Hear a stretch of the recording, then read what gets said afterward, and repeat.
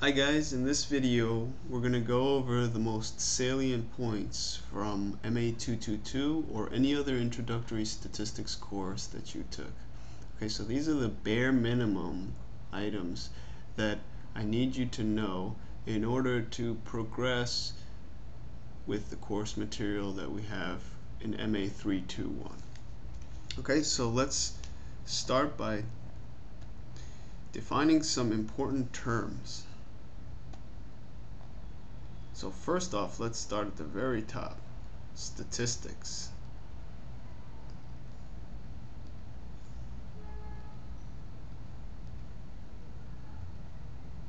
So, statistics as a field can be defined in many ways. We'll go with the definition of statistics as the collection, organization, and interpretation of data for summarizing and drawing conclusions about a population based on a sample. So two words that came up there that are important for us to take time and define separately are population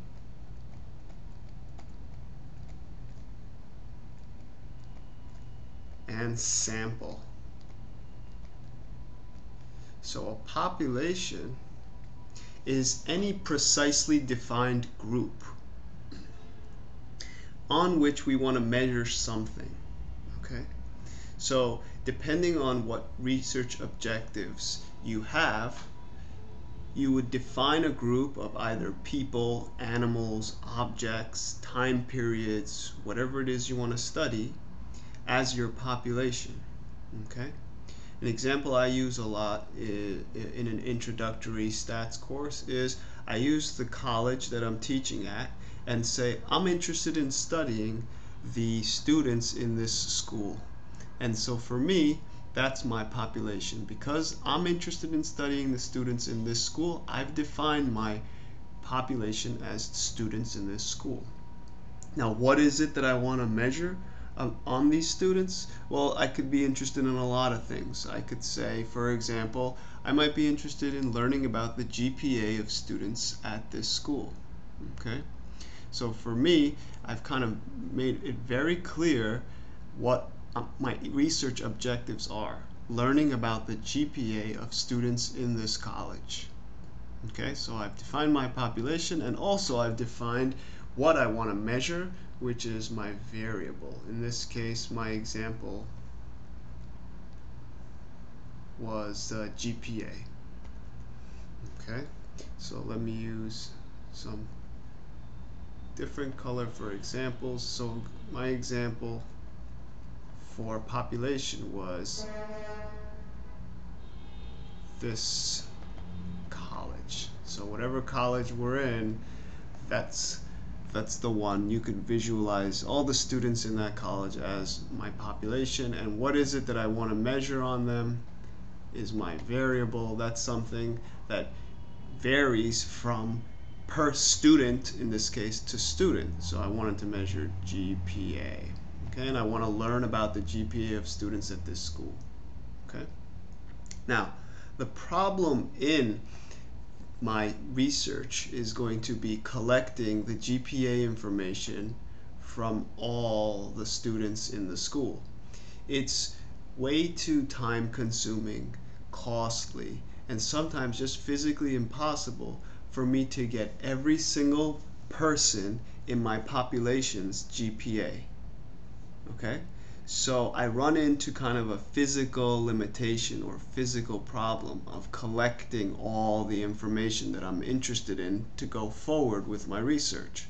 So from this problem, I need a solution, and therein the sample presents a solution. So a sample is simply defined a part of a population, okay? Now, if we're careful, we don't want to just take any part of the population. If I'm studying the GPA of students at this school, and I'm interested in learning about the average GPA at the school, for example, I might be it might be pretty dumb for me to take a sample of the smartest 40 students and use them as my sample. Okay? Ideally, what I want is I want my sample to be representative. So we want a representative sample. We want a sample that is representative of the population. Because what we learn from this sample, we want to take and generalize to the entire population. Remember, the whole point of taking the sample was because we didn't have enough time or resources to collect all the information from our population of interest. So ideally, since we have to settle for a sample, we want that sample to be representative. So the best way to assure that we get a representative sample is to take what's called a random sample. Okay? And what a random sample is going to ensure us is that we end up with a representative sample. So how does it work?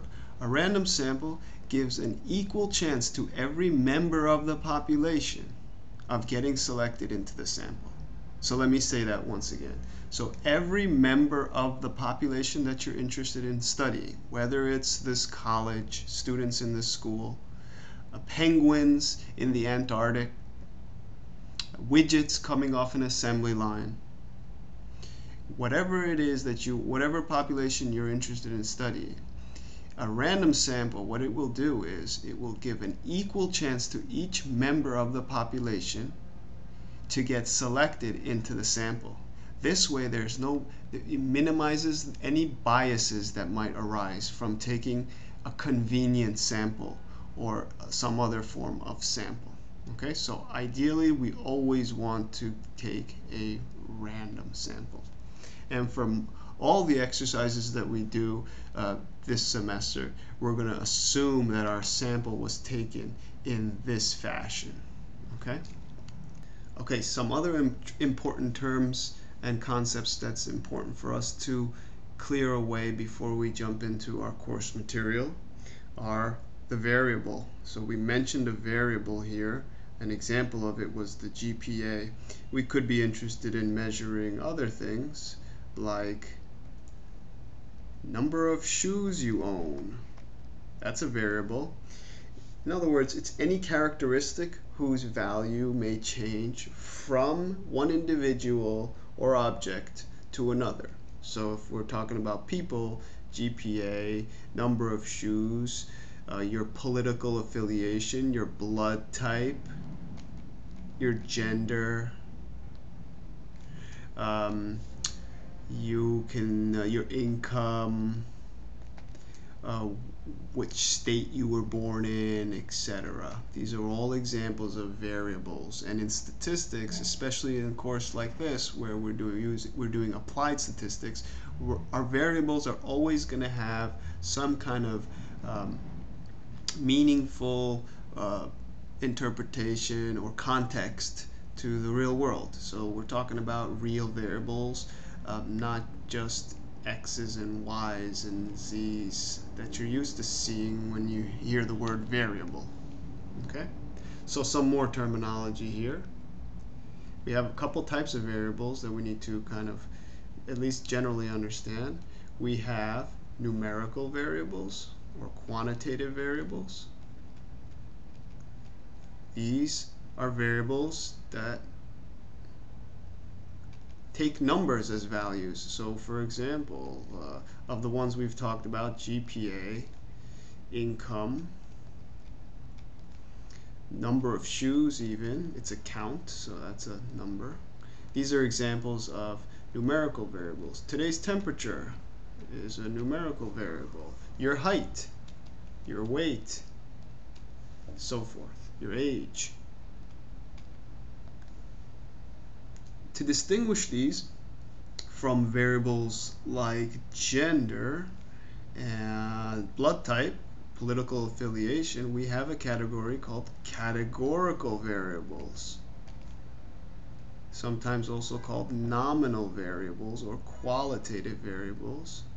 These are variables whose values take levels, a finite number of levels. So for example, gender is either male or female. Blood type, there's probably many blood types, but if I were to simplify here, we'll have blood type A, B, AB, and O. I think those are the four at least that I know. Your political affiliation, let me abbreviate that PA.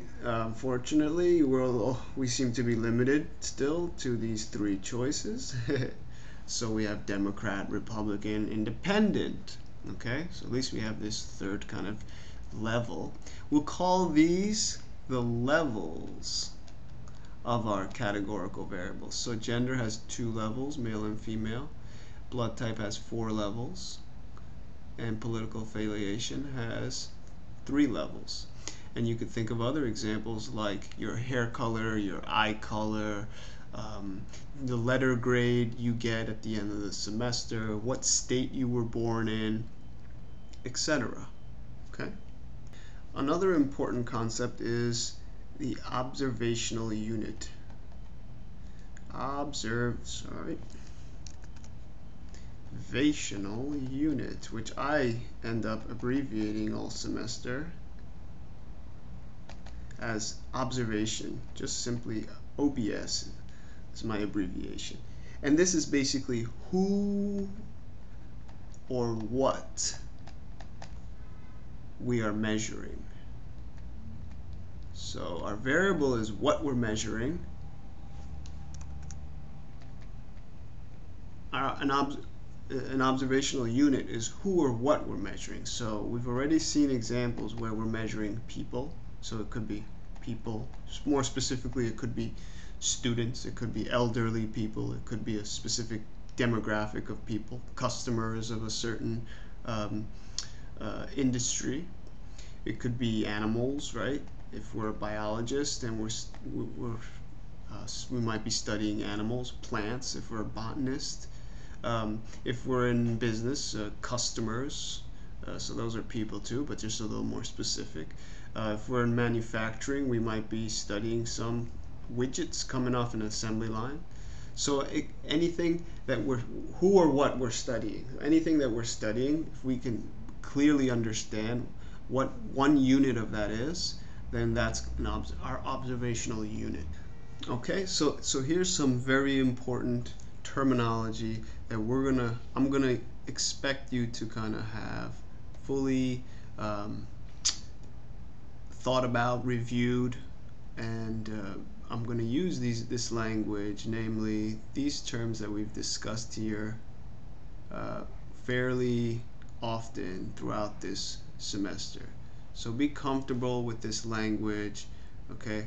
And this was meant to serve as a brief review of all this, items that you should have seen in some shape or form in your introductory stats course.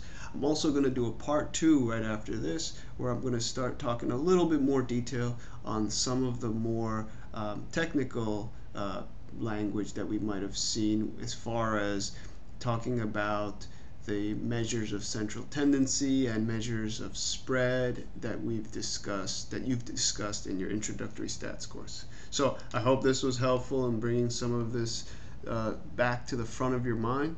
Okay, continue to watch part 2 of this review series of videos.